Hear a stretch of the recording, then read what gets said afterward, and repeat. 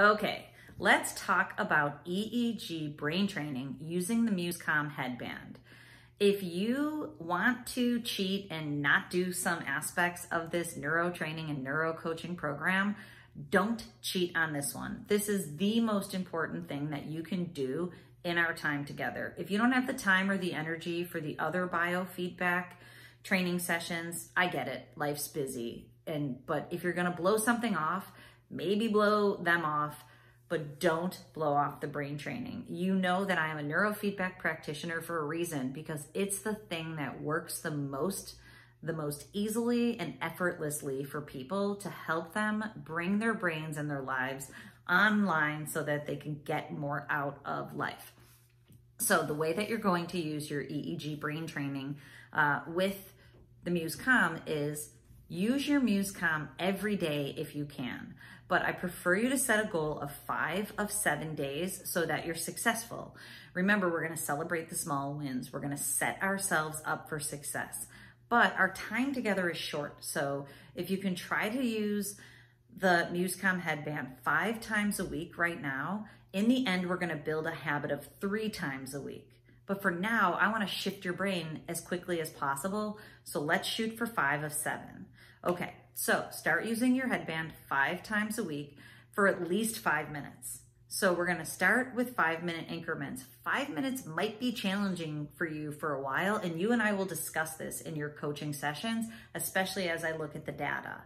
So at least start with 5 minutes, and then our goal is going to be to build up to longer and longer sessions incrementally. And we can build up minute by minute if we want. I tend to like to do it in 2-minute intervals. So you start with 5-minute session, and then when you're feeling ready, you can build up to a 7-minute session. And you can do that without talking with me. You can be on a half-hour session. The only thing that's going to happen is diminishing returns.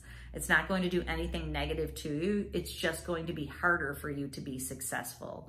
So let's build up. And what that will show me is if you build up to 7 sessions and then your brain starts to unravel a little in the graph, you and I will know that you are successful for 5 now and 7 is a challenge.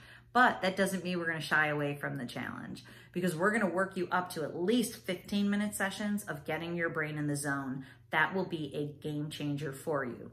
Okay, so what are you actually doing in your sessions? Using the Muse Calm app, it's only auditory feedback, but you can choose the type of auditory feedback that you prefer. I always listen to the ambient noise just because that's what I like. I like to just be able to focus in on the noise and make the noise as least as possible. And then I focus in on the birds. The birds are the positive feedback, and the decrease in the sound is the positive feedback. The negative feedback is the increase in the sound. If you choose any of the weatherscape types of sounds, for example, the beach, what will happen is the beach will be choppier and louder the less regulated your brain is, the less your brain is in calm focus. The more you get your brain calm and focused, you'll get a light little beach wave that sounds calm. And then if you really calm your brain, it's like you're sitting on the beach. If you really calm your brain, birds will perch on your shoulders, and you'll hear tweets in the left ear if your left hemisphere is calm. You'll hear tweets in your right ear if your right hemisphere is calm. So your goal is to try to calm your brain and get the sound to be as least as possible and try to get as many birds.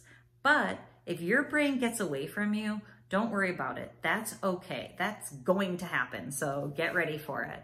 So if you're sitting there and you get the beach sound to be nice and calm wave, what will happen is you'll say in your mind, oh my gosh, I've gotten a bird, or my brain is calm. That thought will spike you back into a very active brain pattern because you've just had a thought or multiple thoughts. But it's called a recovery when you're able to bring your brain back down into the calm state. Recoveries are great too. We're going to measure your progress by the amount of calm you can produce and the amount of recoveries you have in the short run. So try to get in sessions at least 5 times a week, 5 days a week. If you want to do multiple sessions a day, go for it. That will only be good for you. But remember, set yourself up for success.